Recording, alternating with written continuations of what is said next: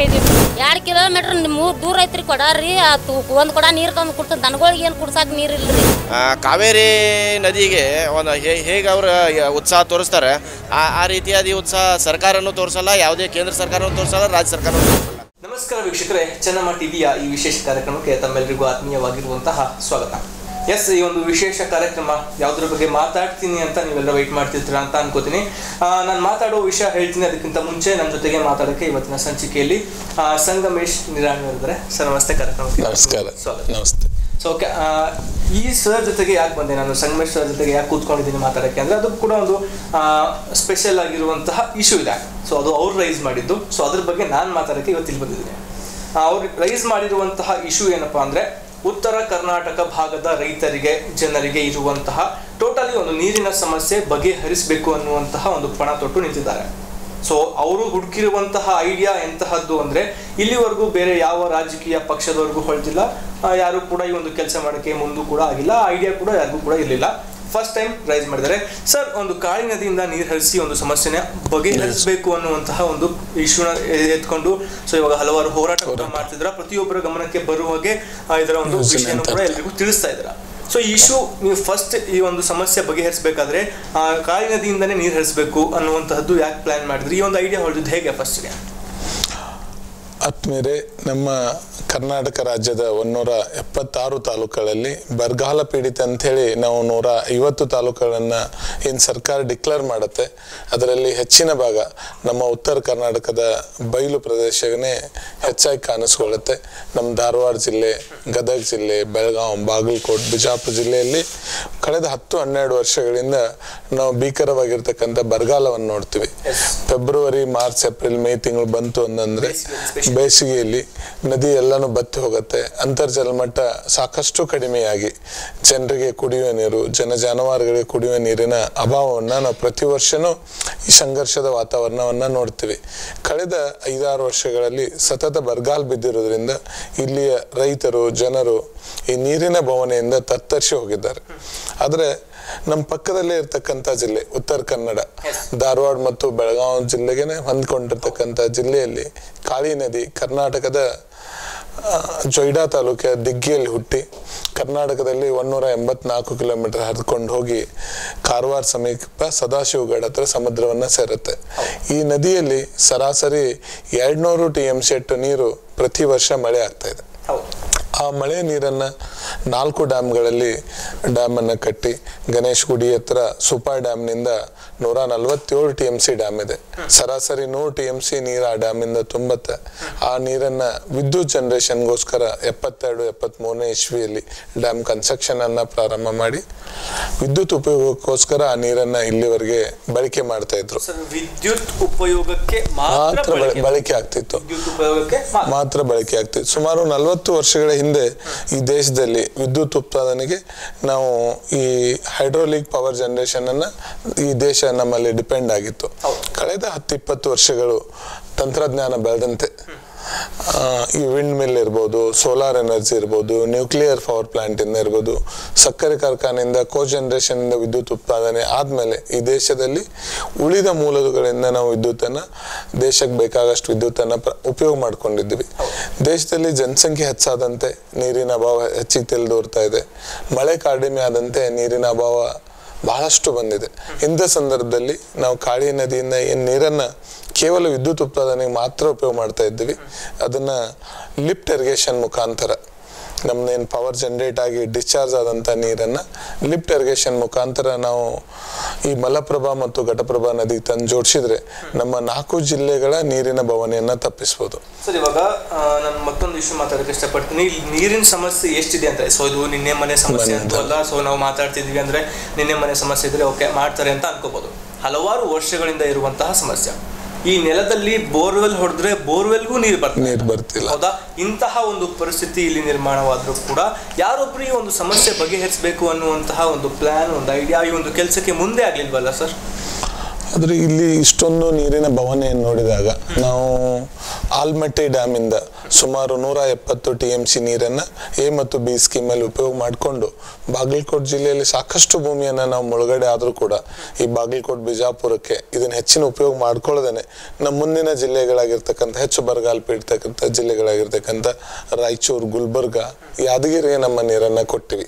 ಯಾಕಂದ್ರೆ ಈ ಜಿಲ್ಲೆಗಳಿಗಿಂತ ಹೆಚ್ಚಿನ ತೊಂದರೆಯನ್ನು ಅವ್ರು ಅನುಭವಿಸಿದ್ದಾರೆ. ಅವ್ರ ನೀರು ಹೋಗ್ಲಿ ಅನ್ನೋ ಒಂದು ಒಳ್ಳೆಯ ದೃಷ್ಟಿಯಿಂದ ನಮ್ಮ ಬಾಗಲಕೋಟೆ ಬಿಜಾಪುರದ ರೈತರು, ಹಿರಿಯರು ತಮ್ಮ ಊರುಗಳನ್ನ, ಮನೆ, ಮಠ, ಹೊಲಗಳನ್ನ ಈ ನಾಡಿಗೋಸ್ಕರ ತ್ಯಾಗವನ್ನು ಮಾಡಿ ಈ ನಾಡಿನ ಅಭಿವೃದ್ಧಿಗೋಸ್ಕರ ತಮ್ಮ ಜೀವನವನ್ನೇ ಅರ್ಪಣೆ ಮಾಡಿದಂತ ಜಿಲ್ಲೆ ನಮ್ದು ಬಾಗಲಕೋಟೆ ಬಿಜಾಪುರ ಜಿಲ್ಲೆ. ಭಾಗದ ಸಮಸ್ಯೆಗೆ ಸಂಗಮೇಶ್ ನಿರಾಣಿ ಅವರು ಒಬ್ಬರೇ ಯಾಕೆ ಹೋರಾಟ ಮಾಡಬೇಕು? ಕಾಳಜಿ ಇರೋ ಎಷ್ಟೋ ಜನ ನಾಯಕರಿದ್ದಾರೆ. ಇಲ್ಲಿ ನಮ್ಮ ರಾಜಕಾರಣದ ಇಚ್ಛಾಸಕ್ತಿಯ ಕೊರತೆಯನ್ನ ನಾವು ನೋಡ್ತೀವಿ. ಆ ಕಡೆ ತುಂಗಭದ್ರಾ ನದಿ, ಈ ಕಡೆ ಕೃಷ್ಣಾ ನದಿ, ಇವೆರಡೂ ನದಿಗಳ ಇಕ್ಕಲದಲ್ಲಿ ನಾವು ನೀರಾವರಿಯನ್ನು ನೋಡಿದ ಮೇಲೆ ಇವೆರಡೂ ನದಿಗಳ ಮಧ್ಯಭಾಗದಲ್ಲಿ ಬರ್ತಕ್ಕಂಥ ಧಾರವಾಡ, ಗದಗ, ಬಾಗಲಕೋಟೆ ಜಿಲ್ಲೆಯ ಬದಾಮಿ, ಹುನಗುಂದ ತಾಲೂಕನ್ನ ಅತಿ ನೀರಾವರಿಯಿಂದ ಹಿಂದುಳಿದ ಪ್ರದೇಶ ಆಗಿದೆ. ಈ ಭಾಗಕ್ಕೆ ನಮ್ಮ ಕೃಷ್ಣಾ ನದಿ ನೀರನ್ನಾದ್ರೂ ಕೊಡಬಹುದಾಗಿತ್ತು. ಇಲ್ಲ ಪಕ್ಕದ ಕಾಳಿ ನದಿಯಿಂದ ಲಿಫ್ಟ್ ಇರಿಗೇಷನ್ ಕೇವಲ 74 ಕಿಲೋಮೀಟರ್ ಪೈಪ್ಲೈನ್ ಅನ್ನು ಮಾಡಿದ್ರೆ ಗಣೇಶ್ ಗುಡಿಯಿಂದ ಅಳ್ನಾವರವರೆಗೆ ಸ್ಟೇಟ್ ಹೈವೇ ಜೊತೆ ನಾವು ಪೈಪ್ಲೈನ್ ಹಾಕೊಂಡು ಬಂದ್ರೆ ಅಲ್ಲಿ ರಕ್ಷಿತ ಅರಣ್ಯ ಇರೋದ್ರಿಂದ ಆ ಕಾಡು ಮಧ್ಯಭಾಗದ ತರದೇನೆ ರಸ್ತೆಯ ಮಧ್ಯಭಾಗದಲ್ಲಿ ತಗೊಂಡ್ ಬಂದ್ರೆ ಆ ಕಾಡಿಗೂ ತೊಂದರೆ ಆಗೋದಿಲ್ಲ. ಅಳ್ನಾವರಿಂದ MK ಹುಬ್ಬಳ್ಳಿವರೆಗೆ 74 ಕಿಲೋಮೀಟರ್ ಪೈಪ್ಲೈನ್ ಮಾಡಿದ್ರೆ ನಮ್ಮ ರೇಣುಕಾ ಸಾಗರಕ್ಕೆ ಬಂದು ನೀರು ತುಂಬತ್ತೆ. ಈ ನವಿಲ್ ತೀರ್ ಡ್ಯಾಮ್ ತುಂಬುವುದರಿಂದ ಈ ನರಗುಂದ್, ನವಲ್ಗುಂದ್, ಬದಾಮಿ ತಾಲೂಕು, ಹುಬ್ಬಳ್ಳಿ ಧಾರವಾಡ ಕುಡಿಯುವ ನೀರಿಗೆ ಈ ನೀರನ್ನ ನಾವು ಉಪಯೋಗ ಮಾಡ್ಕೋಬಹುದು. ಇದೇ ಅಳ್ನಾವರದಿಂದ ಬಂದಿರತಕ್ಕಂಥ ಮೇನ್ ಪೈಪ್ಲೈನ್ ಅನ್ನ ನಾವು ನೇಸರ್ಗಿವರೆಗೆ ತಗೊಂಡ್ ಬಂದ್ರೆ 174 ಕಿಲೋಮೀಟರ್ ತಗೊಂಡ್ ಬಂದ್ರೆ ಅದು ಘಟಪ್ರಭಾ ಬಸನ್ ಬರುತ್ತೆ. ಹಿಡ್ಕಲ್ ಡ್ಯಾಮಿಗೆ ನೀರನ್ನ ಕೂಡಿಸೋ ಮುಖಾಂತರ ಈ ಬೆಳಗಾವಿ ಮತ್ತು ಬಾಗಲಕೋಟೆ ಜಿಲ್ಲೆಗೆ ಈ ನೀರನ್ನ ಕೊಡ್ಬೋದು. ಈ ಡ್ಯಾಮ್, ಈ ಪ್ರಾಜೆಕ್ಟ್ ಇಂದ ನಾವು EI ಟೆಕ್ನಾಲಜಿಯಿಂದ ಈ ಸಂಪೂರ್ಣ ವರದಿಯನ್ನ, ಯೋಜನಾ ವರದಿಯನ್ನ ನಾವು ಮಾಡಿದ್ವಿ.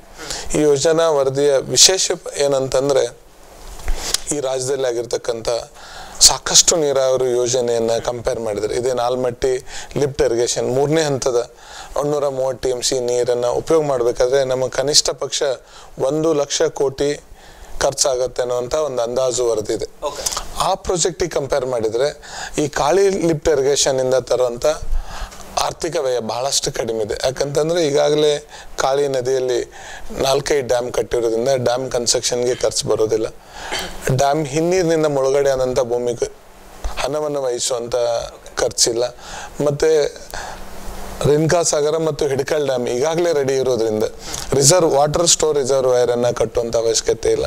ಇವೆರಡೂ ಡ್ಯಾಮಿನಿಂದ ಈಗಾಗಲೇ ಕೆನಾಲ್ ವರ್ಕ್ ಆಗಿರೋದ್ರಿಂದ, ಇನ್ಫ್ರಾಸ್ಟ್ರಕ್ಚರ್ ವರ್ಕ್ ಆಗಿರೋದ್ರಿಂದ ಅಲ್ಲಿ ಹಣದ ವ್ಯಯದ ಖರ್ಚಿಲ್ಲ. ಕೇವಲ ನಾವು Ganesh ಗುಡಿಯಿಂದ 74 kilometre lift irrigation with pipeline ಮಾಡಿದ್ರೆ ಮಲಪ್ರಭಾ ನದಿ ನೀರು ಬರುತ್ತೆ. 174 ಕಿಲೋಮೀಟರ್ ಮಾಡಿದ್ರೆ ಘಟಪ್ರಭಾ ಬರುತ್ತೆ. ಅತಿ ಕಡಿಮೆ ಖರ್ಚಿನಲ್ಲಿ ಈ ಲಿಫ್ಟ್ ಇರಿಗೇಷನ್ ಅನ್ನ ನಾವು ಮಾಡಬಹುದು. ಇದಕ್ಕೆ ಆಗುವಂತಹ ಖರ್ಚು ವೆಚ್ಚಗಳ ಬಗ್ಗೆ ಮಾತಾಡ್ತೀನಿ. ಅದಕ್ಕಿಂತ ಮುಂಚೆ ಸರ್, ಈ ಒಂದು ವ್ಯವಸ್ಥೆ ನೀವು ಹೇಳಿರೋ ಹಾಗೆ ಆದ್ರೆ ಯಾವ ಯಾವ ಭಾಗದ ಒಂದು ನೀರಿನ ಸಮಸ್ಯೆ ಬಗೆಹರಿಯೋದು? ಈ ನಮ್ಮ ಪಕ್ಕದ ಉತ್ತರ ಕನ್ನಡ ಜಿಲ್ಲೆಯಿಂದ ನಾವು ನೀರನ್ನು ತಗೊಂಡು ಈ ಘಟಪ್ರಭಾ, ಮಲಪ್ರಭಾ ಎರಡೂ ನದಿಗಳ ಜೋಡಿಯನ್ನು ಏನ್ ಮಾಡಿದ್ರೆ ಧಾರವಾಡ ಜಿಲ್ಲೆಯ ನೀರಿನ ಬವಣೆಯನ್ನು ನಾವು ತಪ್ಪಿಸ್ಬೋದು, ಗದಗ ಜಿಲ್ಲೆಯ ನೀರಿನ ಬವಣೆಯನ್ನು ತಪ್ಪಿಸ್ಬೋದು, ಬೆಳಗಾವಿ ಮತ್ತು ಬಾಗಲಕೋಟೆಗೂ ಕೂಡ ಈ 4 ಜಿಲ್ಲೆಗಳಿಗೆ ಈ ನೀರಿನಿಂದ ಬಹಳಷ್ಟು ಅನುಕೂಲತೆ ಆಗುತ್ತೆ. ಸರ್, ಸಕ್ರಿಯವಾಗಿ ಜನತೆಯಲ್ಲಿ ಬೆರೆತು ಒಂದು ಕಾಮನ್ ಪೀಪಲ್ ಜೊತೆನೂ ಇರ್ತೀರಾ. ಸೊ ಅಂತಹ ಜನರ ಜೊತೆ ಬೆರೆತಾಗ ಜನ ನಿಮ್ಗೆ ಕೇಳೋದೇನು, ಯಾವ ರೀತಿಯ ಸಮಸ್ಯೆ ಆಗ್ತಿವೆ? ನೀವು ಕಣ್ಣಾರೆ ಕಂಡಾಗ ಜನರು ಯಾವ ರೀತಿಯ ಸಮಸ್ಯೆಗಳಿಂದ ಬಳಲ್ತಾ ಇದ್ದಾರೆ? ಯಾಕಂದ್ರೆ ನೀರಿಲ್ಲ. ಸೊ ಈ ಹಿಂದೆ ಒಂದು ಹೋರಾಟ ಮಾಡಿದ್ರಿ. ಸೊ ಅದರ ವರದಿ ಮಾಡಕ್ ಬಂದಾಗ ನಾನು ಕೂಡ ನೋಡಿದೆ, ಜನ ಅಲ್ಲಿ ನಿಮ್ಮ ಮುಂದೆನೆ ಹೇಳಿದ್ರು ನೀರು ತಗೊಳಕ್ ಬೇರೆಯವ್ರ ಕಡೆ ಹೋಗಿದ್ರೆ 10 ಬೈದು 1 ಕೊಡ ನೀರು ಕೊಡ್ತಾರೆ ಅಂತ ಹೇಳಿದ್ರು. ಈ ರೀತಿಯ ಒಂದು ಸಮಸ್ಯೆ ಆದರೂ ಕೂಡ ನಮ್ಮ ಸರ್ಕಾರದ ಗಮನ ಅಥವಾ ಬೇರೆ ನಾಯಕರುಗಳ ಗಮನ, ಸ್ಥಳೀಯ ಜನಪ್ರತಿನಿಧಿಗಳ ಗಮನ ಯಾಕೆ ಈ ಸಮಸ್ಯೆಯ ಮೇಲೆ ಬೀಳಿಲ್ಲ? ಈಗ ನಮ್ಮಲ್ಲಿ ಏಪ್ರಿಲ್ ಮೇ ತಿಂಗಳು ಬಂದ್ಬಿಟ್ರೆ ಪ್ರತಿ ಹಳ್ಳಿಯಲ್ಲಿ 1 ಕೊಡದ ನೀರಿಗಾಗಿ ನಾವು ಹೋರಾಟವನ್ನು ಮಾಡೋದನ್ನ ಬದಾಮಿ ತಾಲೂಕು ಇರ್ಬೋದು, ಬಿಳಿಗಿ ತಾಲೂಕು, ಮುದೋಳು, ಜಮಖಂಡಿಯಲ್ಲಿ ನಿತ್ಯ ನೋಡ್ತಾ ಇದ್ವಿ. ರಬಕವಿ, ಬನಟ್ಟಿಯಲ್ಲಿ ಕೊಡಗಳ ಸಾಲನ್ನೇ ನೋಡ್ತೀವಿ. ಬದಾಮಿ ತಾಲೂಕಲ್ಲಿ ನೀರನ್ನ ಕೊಡದೇ ಇದ್ದಾಗ ನಮ್ಮ ನಿರಾನಿ ಫೌಂಡೇಶನ್ ಮುಖಾಂತರ ಟ್ಯಾಂಕರ್ಗಳನ್ನ ನಾವು ಅಲ್ಲಿ ಕುಡಿಯೋ ನೀರಿಗಾಗಿ ಕಳಿಸುವಂತ ಪರಿಸ್ಥಿತಿ ಬಂತು. ಇಷ್ಟೊಂದು ಅತಿ ಗಂಭೀರವಾಗಿರ್ತಕ್ಕಂಥ ಪರಿಸ್ಥಿತಿ. ನಮ್ಮ ಕೃಷಿಗೆ ಹೋಗ್ಲಿ, ಜನರಿಗೆ ಕುಡಿಯೋಕೆ ನೀರಿಲ್ಲ, ಜಾನುವಾರುಗಳಿಗೆ ಕುಡಿಯುವಂಥ ನೀರಿನ ಅತಿ ಅಭಾವವಾಗಿದೆ. ಇವತ್ತು ನೀವು ನೋಡ್ಬೇಕಾದ್ರೆ ಕೃಷ್ಣಾ ನದಿ ಸಂಪೂರ್ಣವಾಗಿ ಬತ್ತಿ ಹೋಗಿದೆ. ಇಡೀ ನಮ್ಮ ರಾಜ್ಯ ಸರ್ಕಾರನೇ ಕೇವಲ 2 TMC ನೀರಿಗಾಗಿ ನಾವು ಮಹಾರಾಷ್ಟ್ರ ಮುಂದೆ ಕೈ ಒಡ್ಡುವಂತ ಪರಿಸ್ಥಿತಿ ಬಂದಿದೆ. ಓಕೆ ಸರ್, ಕಾವೇರಿ ಸಮಸ್ಯೆ ಆದ್ರೆ ಅಥವಾ ಮಂಡ್ಯ, ರಾಮನಗರ, ಮೈಸೂರು ಈ ಕಡೆ ಸಮಸ್ಯೆಗಳು ಆದಷ್ಟು ಬೇಗ ಎಲ್ರು ಕಣ್ಣಿಗೆ ಕಾಣಿಸುತ್ತೆ. ಈ ಕಡೆಯ ಜನರ ಸಮಸ್ಯೆಗಳನ್ನ ಆದಷ್ಟು ಬೇಗ ಒಂದು ಸೀರಿಯಸ್ ಆಗಿ ತಗೊಂತಾರೆ. ಈ ಭಾಗದ ಒಂದು ಅಭಿವೃದ್ಧಿಗಾಗಿ ತುಂಬಾ ಒಂದು ಬಜೆಟ್ ನ ಇಡ್ತಾರೆ. ಆದ್ರೆ ಈ ಒಂದು ಉತ್ತರ ಕರ್ನಾಟಕ ಭಾಗಕ್ಕೆ ಯಾಕೆ ಮಲತಾಯಿ ಧೋರಣೆ ತೋರಿಸ್ತಾರೆ? ಮೊದಲು ಕೂಡ ತೋರಿಸಿದ್ರು, ಇವಾಗ ಪ್ರೆಸೆಂಟ್ ಇರೋ ಸರ್ಕಾರದ ಬಗ್ಗೆ ಅಂತ ಹೇಳ್ತಲ್ಲ. ಸೊ ಈ ಹಿಂದೇನೂ ಅದಾಗಿತ್ತು, ಇವಾಗ್ಲೂ ಕೂಡ ಆಗ್ತಾ ಇದೆ, ಅದು ಕಂಟಿನ್ಯೂಸ್ ಆಗ್ತಿದೆ. ಈ ಭಾಗಕ್ಕೆ ಯಾಕೆ ಕಡೆಗಣಿಸ್ತಾ ಇದ್ದಾರೆ ಅನ್ನುವಂಥದ್ದು ಒಂದು ಪ್ರಶ್ನೆ. ನಾವು ಉತ್ತರ ಕರ್ನಾಟಕವನ್ನ ದಕ್ಷಿಣ ಕರ್ನಾಟಕ ಜೊತೆ ಕಂಪೇರ್ ಮಾಡಿದಾಗ ಬಹಳಷ್ಟು ನಾವು ಹಿಂದುಳಿದಿದ್ದನ್ನ, ಅಥವಾ ನಮ್ಮ ರಾಜಕೀಯ ನಾಯಕರ ಇಚ್ಛಾಶಕ್ತಿ ಕೊರತೆ ಇದೆನೋ, ಅಥವಾ ಬಹಳಷ್ಟು ಹಿಂದುಳಿದಿದ್ದನ್ನ ಒಂದೇ ಒಂದು ಎಕ್ಸಾಂಪಲ್ ಮುಖಾಂತರ ನೋಡ್ಬೇಕಂದ್ರೆ, ಕಾವೇರಿ ನದಿಗೆ ಸುಮಾರು 100 ವರ್ಷಗಳ ಹಿಂದೆನೆ ಮೈಸೂರಿನ ಒಡೆಯರು ಡ್ಯಾಮ್ ಅನ್ನು ಕಟ್ಟಿದ್ರು. ಅದೇ ಕೃಷ್ಣಾ ನದಿಗೆ ಈ ಡ್ಯಾಮ್ ಅನ್ನು ಕಟ್ಟಬೇಕಾದ್ರೆ 73ರಲ್ಲಿ ಫೌಂಡೇಶನ್ ಆಗಿರ್ತಕ್ಕಂಥ ಡ್ಯಾಮ್ ಕಂಪ್ಲೀಟ್ ಮಾಡ್ಬೇಕಾದ್ರೆ 30 ವರ್ಷ ತಗೋತು. 2000ದಲ್ಲಿ ನಾವು ಕೃಷ್ಣಾ ನದಿ ಆಲ್ಮಟ್ಟಿ ಡ್ಯಾಮ್ ಅನ್ನ ಕಂಪ್ಲೀಟ್ ಮಾಡಿದನ್ನ ನೋಡ್ತೀವಿ. 2000ದಿಂದ ಇವತ್ತು 2019 ಬಂದರೂ ಕೂಡ ನಾವು ಕೃಷ್ಣಾ ನದಿ ಬಚಾವತ್ ಆಯೋಗದಲ್ಲಿ ನಮ್ಮ ಪಾಲಿಗೆ ಬಂದಿರತಕ್ಕಂಥ 305 TMC ನೀರನ್ನ ಇನ್ನೂವರೆಗೆ ನಮಗೆ ಉಪಯೋಗ ಮಾಡ್ಲಿಕ್ಕೆ ಆಗ್ತಿಲ್ಲ. ಕಾವೇರಿ ನದಿ, ತುಂಗಭದ್ರಾ ನದಿಯನ್ನು ನೋಡಿದ್ರೆ ಸಂಪೂರ್ಣವಾಗಿ ಅಲ್ಲಿ 1 TMC ನೀರಿಗೆ 20 TMC ತಮಿಳುನಾಡು ಕರ್ನಾಟಕದ ನ್ಯಾಯ ಇದ್ರೆ ಇಡೀ ಸರ್ಕಾರನೇ ಅದಕ್ಕೆ ಬೆನ್ನು ಹತ್ತಿ ನಿಂತು ಅದಕ್ಕೆ ಸಾಲ್ವ್ ಮಾಡ್ಲಿಕ್ಕೆ ಪ್ರಯತ್ನವನ್ನ ಮಾಡ್ತಾ ಇದೆ. ಆದ್ರೆ ಕೃಷ್ಣಾ ನದಿಯ 300 TMC ನೀರನ್ನ 2000ದವರೆಗೆ ನಾವು ಸರಾಗವಾಗಿ ಮುಂದಿನ ರಾಜ್ಯಕ್ಕೆ ಬಿಟ್ಕೊಟ್ಟಿದ್ವಿ. ಇವತ್ತು ಕೂಡ ನಮ್ಮ ಪಾಲಿನ 130 TMC ನೀರನ್ನ ಪಕ್ಕದ ಆಂಧ್ರಕ್ಕೆ ನಾವು ಬಿಟ್ಕೊಡ್ತಾ ಇದ್ವಿ. ಇಷ್ಟೊಂದು ಪ್ರಮಾಣದಲ್ಲಿ ನಾವು ವ್ಯತ್ಯಾಸವನ್ನ ಕಾಣ್ತೀವಿ ಕೃಷ್ಣಾ ಕಾವೇರಿ ಬಸ್ಸಿನ್ಗೆ. ಇದೇ ತರ ಈ ಭಾಗದ ಎಲ್ಲ ನೀರಾವರಿ ಯೋಜನೆಗಳ ನಮ್ಮ ರಾಜಕೀಯ ಇಚ್ಛಾಶಕ್ತಿ ಕೊರತೆಯಿಂದ ಕೃಷ್ಣಾ ನದಿ ನೀರನ್ನ ನಾವು ಸಂಪೂರ್ಣವಾಗಿ ಬಳಕೆ ಮಾಡ್ಕೊಳ್ಲಿಕ್ಕೆ ಆಗಿಲ್ಲ. ಈ ಸದ್ಯದ ಜ್ವಲಂತ ಸಮಸ್ಯೆ ಹೇಳ್ಬೇಕಂದ್ರೆ ಮಾದಾಯಿ ನೀರನ್ನ ನಾವು ಬೇಡ್ತಕ್ಕಂಥ ಕುಡಿಯುವ ನೀರಿಗೆ, ಧಾರವಾಡ ಗದಗ ಜಿಲ್ಲೆಯ ಕುಡಿಯುವ ನೀರಿಗೆ ಇಟ್ಟು ದಶಕಗಳ ಕಾಲ ನಾವು ಹೋರಾಟವನ್ನು ಮಾಡಿದ್ವಿ. ಇಡೀ ದೇಶನೇ ಕಂಡಿರ್ತಕ್ಕಂಥ ಅತಿ ದೊಡ್ಡ ಹೋರಾಟದಲ್ಲಿ ಮಾದಾಯಿ ಕಳಸಾ ಬಂಡೂರಿನ ಹೋರಾಟ ಅಂತ ಹೇಳ್ಬೋದು. ನಮ್ಗೆ ಆ ವಿಷಯನ ಹೇಳಲಿಕ್ಕೆ ದುಃಖ ಆಗ್ತಾ ಇದೆ. ವರ್ಷಗಳ ಕಾಲ ನಾವು ಇಷ್ಟು ದೊಡ್ಡ ಪ್ರಮಾಣದಲ್ಲಿ ಹೋರಾಟವನ್ನು ಮಾಡಿದ್ರೂ ಕೂಡ ಇವತ್ತಿನವರೆಗೂ ನಮಗೆ ನ್ಯಾಯ ಸಿಕ್ಕಿಲ್ಲ. ಸರ್, ಈ ಭಾಗಕ್ಕೆ ಅಟ್ಲೀಸ್ಟ್ ಮೂಲಭೂತ ಸೌಕರ್ಯಗಳು, ಒಂದು ಕುಡಿಯೋ ನೀರಾಗಿರ್ಬೋದು, ರಸ್ತೆ ಆಗಿರ್ಬೋದು, ರೈತರಿಗೆ ಒಂದು ಕುಡಿಯೋಕೆ ನೀರೇ ಸಿಗ್ತಾ ಇಲ್ಲ. ಹಾಗಾದ್ರೆ ಈ ಭಾಗದ ಅಭಿವೃದ್ಧಿ ಯಾವಾಗ ಆಗುತ್ತೆ ಸರ್? ಬೇರೆ ಒಂದು ವಿಷಯಗಳಲ್ಲಿ ಈ ಭಾಗದ ಜನತೆಗೆ ಎಲ್ಲ ಈ ರಾಜ್ಯಕ್ಕೆ ಅನ್ನವನ್ನ ಕೊಟ್ಟಿರ್ತಕ್ಕಂಥವ್ರು ನಮ್ಮ ಉತ್ತರ ಕರ್ನಾಟಕದವರು, ಅನ್ನದಾನಿಗಳು. ಈ ಬಯಲು ಸೀಮೆಯ ಜನ ಅತ್ಯಂತ ಶ್ರಮಜೀವಿಗಳು. ಯಾವುದೇ ಕೆಲಸದಲ್ಲಿ ನಮ್ಮ ರೈತರು ಅತಿ ಇಚ್ಛಾಶಕ್ತಿಯಿಂದ ಕೆಲಸ ಮಾಡೋದನ್ನ ಉತ್ತರ ಕರ್ನಾಟಕ ಜನರನ್ನ ನೋಡ್ತೀವಿ. ಅದರಲ್ಲಿ ವ್ಯವಹಾರದಲ್ಲಿ ಅತಿ ಪ್ರಾಮಾಣಿಕರು ನಮ್ಮ ಉತ್ತರ ಕರ್ನಾಟಕ ಜನ, ಅತಿ ಮುಗ್ಧ ಜನ. ಇಷ್ಟ ಇದ್ದಾಗೂ ಕೂಡ ನಮ್ಮ ಜನತೆ ನೀರಾವರಿ ಹೋರಾಟದಿಂದ ಬಹಳಷ್ಟು ನಾವು ವಂಚಿತವನ್ನು ಪಡೆದಿದ್ವಿ. ಪಕ್ಕದಲ್ಲಿ 200 TMC ಇರ್ತಕ್ಕಂಥ ನೀರು, ಇದಕ್ಕೆ ಯಾವುದೇ ರಾಜ್ಯದ ಟ್ರಿಬ್ಯುನಲ್ ಕೇಸ್ ಇಲ್ಲ. ಇದು ಇಂಟ್ರಾಸ್ಟೇಟ್ ರಿವರ್ ಇರೋದ್ರಿಂದ, ಕರ್ನಾಟಕದಲ್ಲಿ ಹುಟ್ಟಿ ಕರ್ನಾಟಕದಲ್ಲೇ ಸಮುದ್ರ ಸೇರೋದ್ರಿಂದ ಈ ನೀರನ್ನ ನಾವು ಕಾರವಾರದ ಜನತೆಯನ್ನ ಕನ್ವಿನ್ಸ್ ಮಾಡಿ ಈ ಪರಿಸರಕ್ಕೆ ತೊಂದರೆ ಆಗೋದೇ ರೀತಿಯಿಂದ ನದಿ ಪಾತ್ರ ಸಂಪೂರ್ಣ ಬರಿದಾಗದೆ ಇರುವ ರೀತಿಯಲ್ಲಿ ಆ ದಾಂಡೇಲಿಯನ್ನ ಸಂಪೂರ್ಣ ಅಭಿವೃದ್ಧಿಯನ್ನ ಮಾಡಿ ಆ ನೀರನ್ನು ತಂದು ಕೊಟ್ಟಿದ್ರೆ ಈ 4 ಜಿಲ್ಲೆಗಳು ಸಂಪೂರ್ಣವಾಗಿ ಅಭಿವೃದ್ಧಿಯನ್ನ ಹೊಂದಿದ್ದು.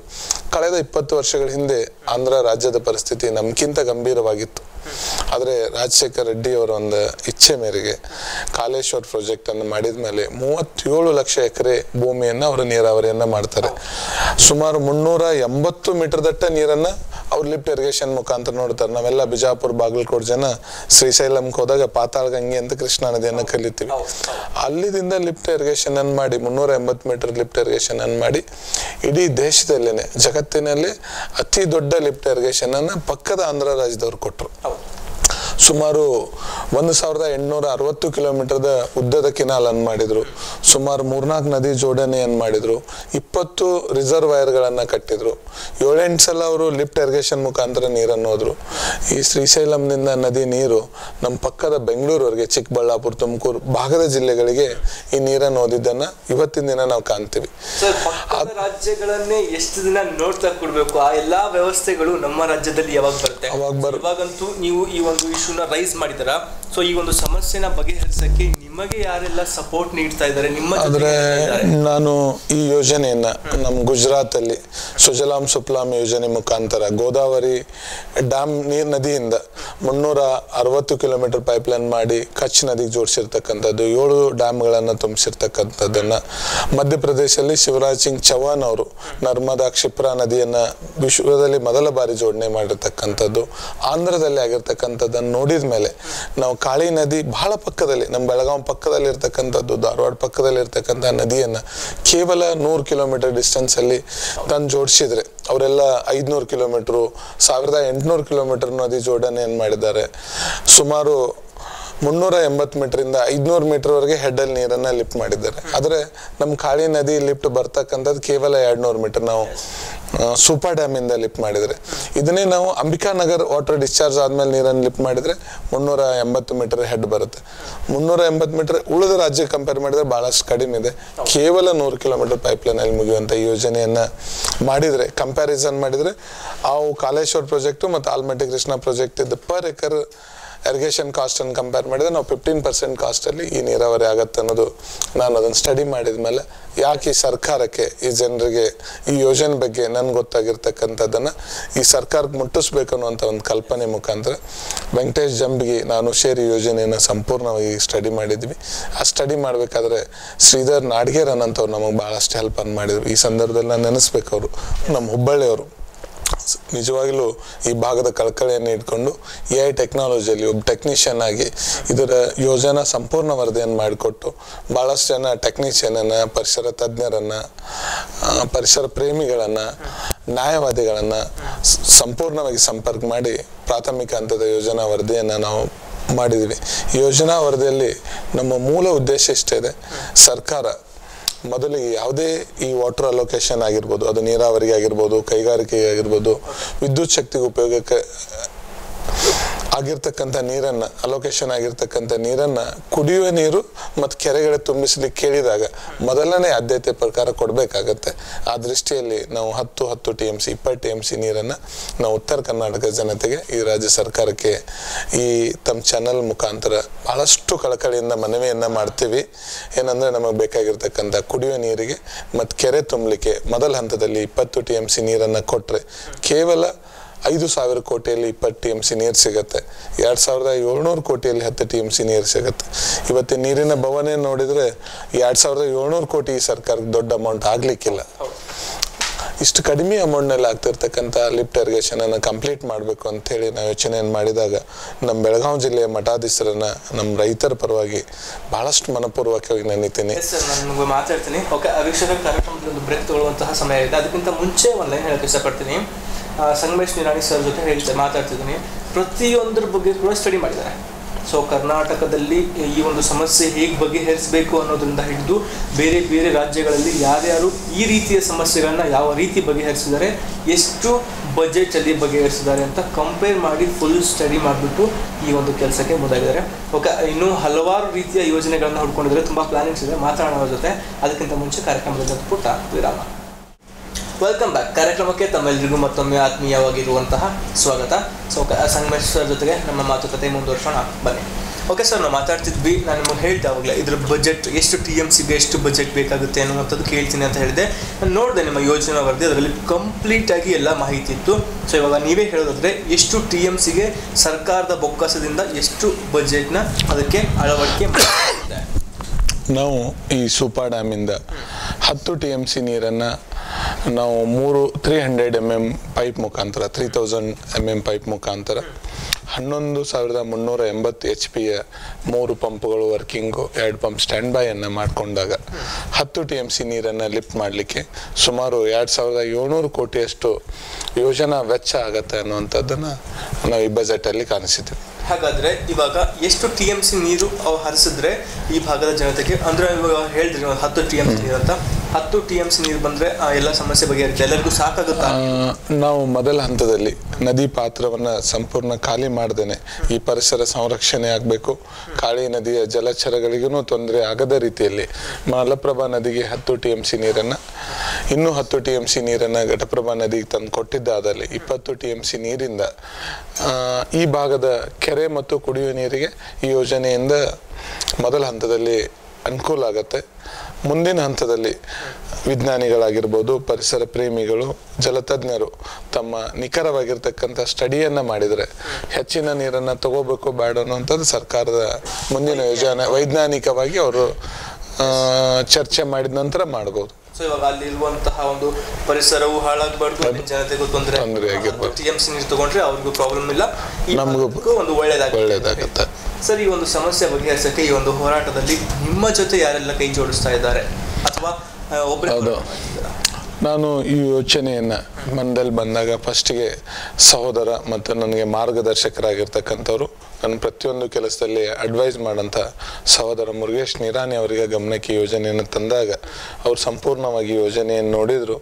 ಇದನ್ನು ಕಾರ್ಯ ಪ್ರಾರಂಭ ಮಾಡೋಕ್ಕಿಂತ ಮುಂಚೆ ಇದರ ಟೆಕ್ನಿಕಲ್ ಬಜೆಟ್ ಏನಾಗುತ್ತೆ, ತಾಂತ್ರಿಕವಾಗಿ ಇದೊಂದು ಎಮೋಷ್ನಲ್ ಆಗಿ ವರ್ಕ್ ಮಾಡ್ಲಾರ್ದೇನೆ ಇದನ್ನು ಸೈಂಟಿಫಿಕ್ ಆಗಿ ಮೊದಲು ಸ್ಟಡಿ ಮಾಡಿ ಈ ಯೋಜನೆಯನ್ನು ಜನರಿಗೆ ಮುಟ್ಟಿಸಿದ್ರೆ ಮುಂದೊಂದು ದಿನ ಈ ನಿಮ್ಮ ಪ್ರೋಗ್ರಾಮ್ ಸರಿ ಇತ್ತು ಅಂತಂದರೆ ಇಲ್ಲಿಯ ಎಲ್ಲ ಹಿರಿಯ ರಾಜಕಾರಣಿಗಳನ್ನು ಸರ್ಕಾರ ಗಮನದಲ್ಲಿ ನಾವು ತಂದು ಕೊಟ್ಟು ನಿಶ್ಚಿತವಾಗಿ ಯೋಜನೆಯನ್ನು ಜಾರಿಗೊಳಿಸ್ತೀವಿ ಅನ್ನುವಂಥ ಭರವಸೆಯನ್ನು ಸಹೋದರ ಮುರುಗೇಶ್ ನಿರಾನಿ ಅವರು ಕೊಟ್ಟಾಗ ನಾ ಯೋಜನೆ ಬಗ್ಗೆ ಸ್ಟಡಿ ಮಾಡಲಿಕ್ಕೆ ಪ್ರಾರಂಭ ಮಾಡಿದ್ವಿ. ಮೊದಲ ಹಂತದಲ್ಲಿ EI ಟೆಕ್ನಾಲಜಿಯ ಅಧಿಕಾರಿಗಳು ನಮ್ಗೆ ಇದಕ್ಕೆ ಸಹಕಾರವನ್ನು ನೀಡಿದರು. ಯೋಜನೆಯ ವರದಿ ತಯಾರಾದ್ಮೇಲೆ ಇದನ್ನು ಸಾಕಷ್ಟು ಹಿರಿಯ ಅಧಿಕಾರಿಗಳನ್ನು ಸಂಪರ್ಕ ಮಾಡಿದ ಮೇಲೆ, ಜಲತಜ್ಞರ ಜೊತೆ ಸಂಪರ್ಕ ಮಾಡಿದ ಮೇಲೆ ಯೋಜನೆಯನ್ನು ಕಾರ್ಯರೂಪಕ್ಕೆ ತರಬಹುದು ಅಂಥೇಳಿ ಹಿರಿಯರ ವಿಶ್ವಾಸ ವ್ಯಕ್ತಪಡಿಸಿದ ಮೇಲೆ ನಾನು ಬೆಳಗಾಂ ತಾಲೂಕಿನ ಹಿರಿಯ ಮಠಾಧೀಶರನ್ನು, ಜಗದ್ಗುರುಗಳನ್ನು, ನೀರಾವರಿ ತಜ್ಞರನ್ನು, ಮಾದಾಯಿ ಹೋರಾಟ ಸಮಿತಿಯ ಹಿರಿಯ ರೈತರನ್ನು, ಈ ಭಾಗದ ರೈತರನ್ನು ನಾನು ಸಂಪರ್ಕ ಮಾಡಿದಾಗ ನಮ್ಮ ನಿರೀಕ್ಷೆಗೆ ಮೀರಿದಂಥ ಜನ ಬೆಂಬಲವನ್ನು ಜನರು ನನಗೆ ಸಹಕಾರ ಕೊಡುವಂಥ ಮಾತನ್ನು ಕೊಟ್ಟರು. ಕಳೆದ ಶನಿವಾರ ದಿನ ನಾವೊಂದು ಪ್ರೆಸ್ ಮೀಟ್ ಮಾಡ್ಲಿಕ್ಕೆ ಬೆಳಗಾವಿಗೆ ಹೋಗ್ಬೇಕಂತೇಳಿ ನಮ್ಮ ತಂಡ ನಾವು ವಿಚಾರ ಮಾಡಿದ್ವಿ. ವೆಂಕಟೇಶ್ ಜಮ್ಗಿ, ಗಂಗರೆಡ್ಡಿ ಅವ್ರು ಕೂಡ ವಿಚಾರ ಮಾಡಿದಾಗ ಈಶ್ವರ್ ಕತ್ತಿ ಅವ್ರ ಮುಂದೆ ವಿಷಯ ಇಟ್ಟಾಗ ಕೇವಲ ಒಂದೇ ದಿನದಲ್ಲಿ ನಾವು ಪ್ರೆಸ್ ಮೀಟ್ ಮಾಡ್ದೇನೆ ಒಂದು ನೀರಾವರಿಯ ಚರ್ಚಾಕೂಟನೇ ಪ್ರಾರಂಭ ಆಯಿತು. ಬಾಳೆಕುಂದ್ರಿ ಅವರ ಒಂದು ಹಾಲ್ನಲ್ಲಿ ಈ ವಿಷಯ ಚರ್ಚಾಕೂಟವನ್ನು ನಾವು ಫ್ರೈಡೇ ಡಿಕ್ಲೇರ್ ಮಾಡಿ ಸ್ಯಾಟರ್ಡೇ ಮಾಡಿದ್ವಿ. ನಮ್ಮ ನಿರೀಕ್ಷೆಗೆ ಮೀರಿ ಸುಮಾರು 10 ಮಠಾಧೀಶರು ನಮ್ಮ ಜೊತೆ ಸೇರಿಕೊಂಡ್ರು, ಹಿರಿಯ ಅಧಿಕಾರಿಗಳು ಸೇರಿಕೊಂಡ್ರು, ಡಾಕ್ಟರ್ಗಳು ಬಂದರು, ಬೆಳಗಾವಿ ಜಿಲ್ಲೆ ಎಲ್ಲ ಹಿರಿಯ ವಕೀಲ ಸಂಘದಿಂದ ಜನ ಬಂದರು, ಹಿರಿಯ ಅಧಿಕಾರಿಗಳು ಬಂದರು.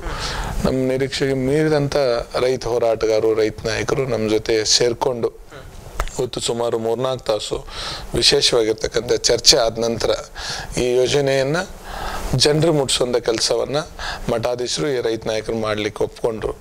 ಅದ್ರ ಜೊತೆಗೆ ಮೀಡಿಯಾದವ್ರು ನಮ್ಮ ಜೊತೆ ಬಹಳ ಸಹಕಾರವನ್ನು ಕೊಟ್ಟರು. ಪ್ರಿಂಟ್ ಮೀಡಿಯಾ, ಟಿವಿ ಮೀಡಿಯಾ ಸಹಕಾರ ಅಂತೂ ಟಿವಿ ಮಾಧ್ಯಮದವ್ರು ಮಾಡಲೇಬೇಕಾಗುತ್ತೆ, ಹೌದಾ? ಸೊ ಕರ್ನಾಟಕದಲ್ಲಿ ಉತ್ತರ ಕರ್ನಾಟಕ ಭಾಗ ಮೊದಲಿಂದ ಕೂಡ ಈ ಒಂದು ಸಮಸ್ಯೆಯಿಂದ ಬಳಲ್ತಾ ಇದೆ, ಸಮಸ್ಯೆ ಬಗೆಹರಿಬೇಕು ಅನ್ನೋದು ಉದ್ದೇಶ.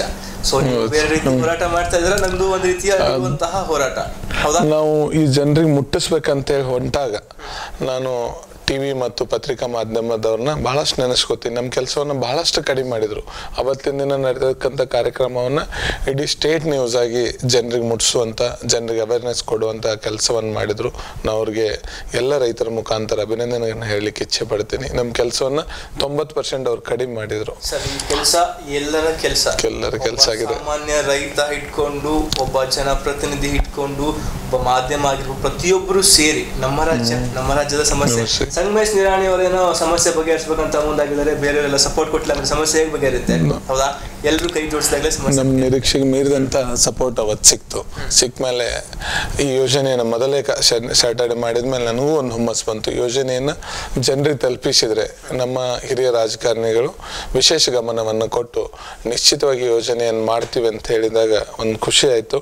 ಅದ್ರ ಜೊತೆಗೆ ಬೆಂಗಳೂರಿಂದ, US ಇಂದ ನೀರಾವರಿ ತಜ್ಞರು ನಮ್ಮ ಫೇಸ್ಬುಕ್ ಮುಖಾಂತರ, ಸೋಷಿಯಲ್ ಮೀಡಿಯಾದಲ್ಲಿ ಆಗಿರ್ಬೋದು, ವೈಯಕ್ತಿಕ ಫೋನ್ ಮಾಡಿನೂ ಭಾಳಷ್ಟು ಜನ ಬೆಂಬಲವನ್ನು ಕೊಟ್ಟರು.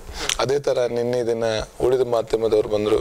ಇವತ್ತು ನೀವು ಕೂಡ ಈ ನಾಡಿನ ಜಲ ಮತ್ತು ನೆಲದ ರಕ್ಷಣೆಗಾಗಿ ತಾವು ಕೂಡ ಮುಂದೆ ಬಂದಿದ್ದನ್ನು ನಾನು ಬಹಳಷ್ಟು ನಮ್ಮ ರೈತರ ಪರವಾಗಿ ತಮ್ಮನ್ನ ವಿನಂತಿಸ್ತೀನಿ ಮತ್ತು ಗೌರವದಿಂದ ನಾವೆಲ್ಲರೂ ಕಾಣ್ತೀವಿ. Thank you sir, thank you so much. ಕೊನೆಯದ ಒಂದು ಮಾತು ಕೇಳಕ್ಕೆ ಇಷ್ಟಪಡ್ತೀನಿ.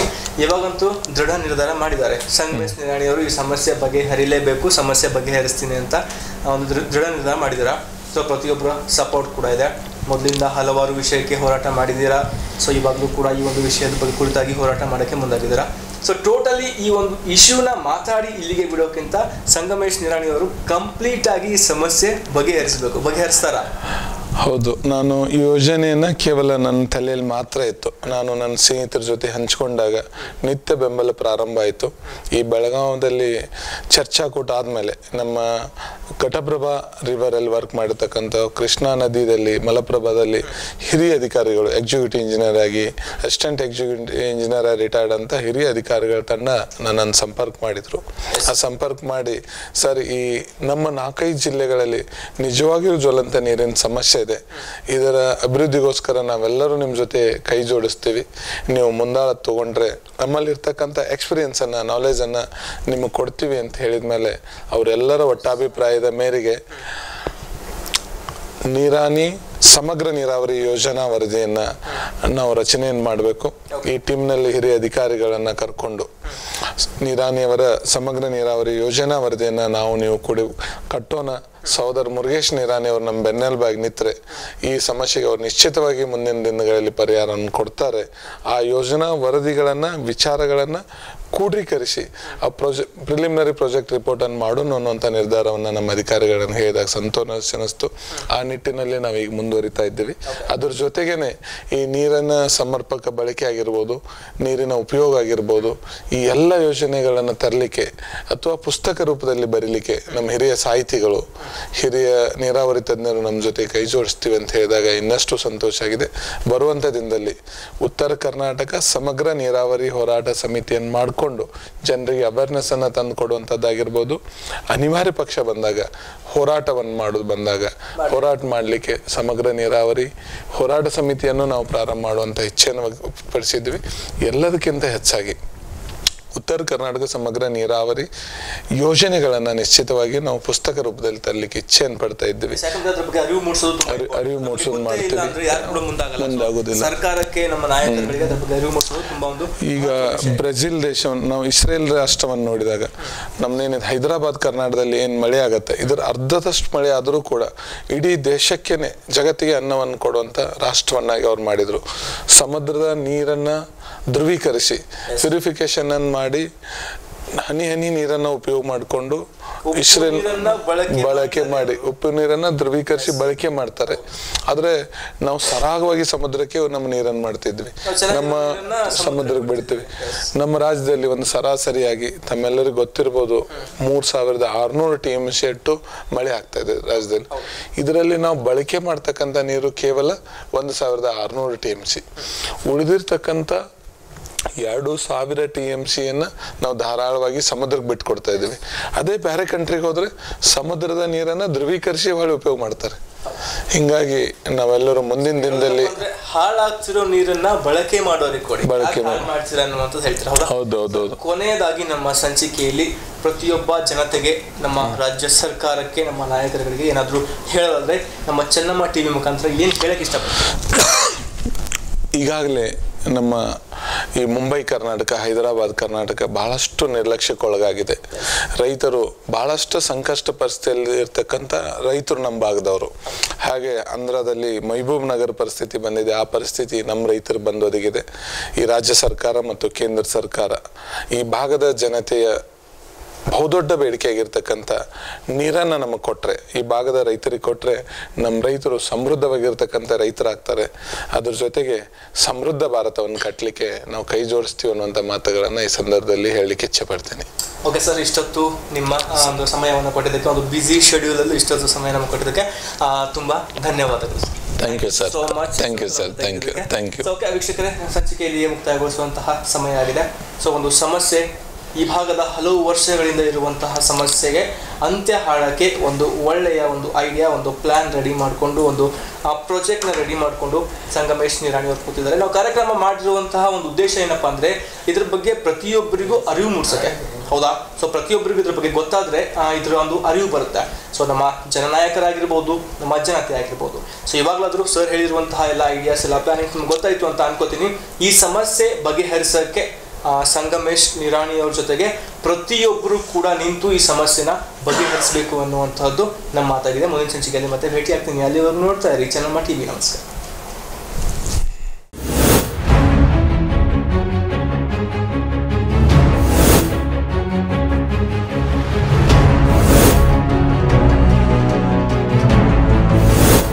ಒಂದು ಲೈಟ್ ಇಲ್ಲ, ಒಂದು ನೀರಿಲ್ಲ, ಏನೇನು ವ್ಯವಸ್ಥೆ ಇದೆ. 2 ಕಿಲೋಮೀಟ್ರ್ ದೂರ ಐತ್ರಿ ಕೊಡಾರಿ. ಒಂದು ಕೊಡ ನೀರು ತಂದು ಕೊಡ್ತದೆ, ದನಗಳಿಗೆ ಏನು ಕುಡ್ಸಾಕ ನೀರಿಲ್ರಿ. ಕಾವೇರಿ ನದಿಗೆ ಒಂದು ಹೇಗೆ ಅವರು ಉತ್ಸಾಹ ತೋರಿಸ್ತಾರೆ ಆ ರೀತಿಯಾದ ಉತ್ಸಾಹ ಸರ್ಕಾರನೂ ತೋರಿಸಲ್ಲ, ಯಾವುದೇ ಕೇಂದ್ರ ಸರ್ಕಾರನೂ ತೋರಿಸಲ್ಲ, ರಾಜ್ಯ ಸರ್ಕಾರನೂ ತೋರಿಸಲ್ಲ.